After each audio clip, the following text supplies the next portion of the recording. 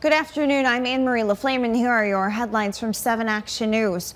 A big ruling in the heartbreaking case of teenager Bobby Reyes as a judge dismissed the case in the battle between the boy's family and CS Mott Children's Hospital. A judge has lifted the stay that stopped the hospital from doing a second test to determine if the 14-year-old is brain dead. If that test confirms brain death, then doctors could take the teen off life support. His family is also fighting to find another hospital that will care for Bobby. We're also following a carbon monoxide scare in Detroit that sent 6 people to the hospital, including 3 children. It happened at the home on West Grand Boulevard, just off I-96 on Detroit's west side. A mom and her son woke up in the middle of the night feeling sick. That's when she called police while her grandfather warned their neighbors. The fire department is blaming the scare on a faulty furnace. And both sides are back at the table trying to end the strike with UAW and General Motors.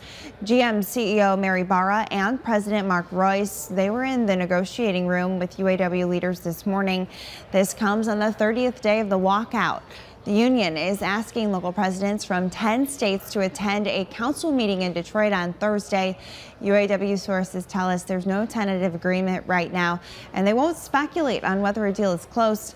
The union's National GM Council will meet for an update Thursday, even if there is no deal. Let's check in now with 7 First Alert meteorologist Mike Taylor.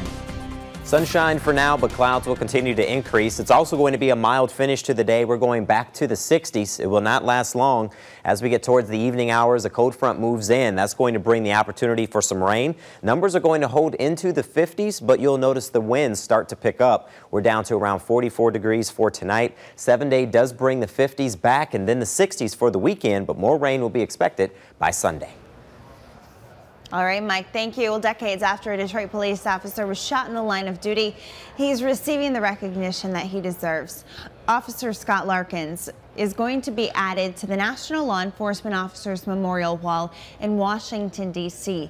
Larkins died in 2008 from complications of being shot in 1978, and his grandson wrote an essay that inspired a Wayne State University police detective to make sure that Officer Larkins was honored. Certainly well deserved there.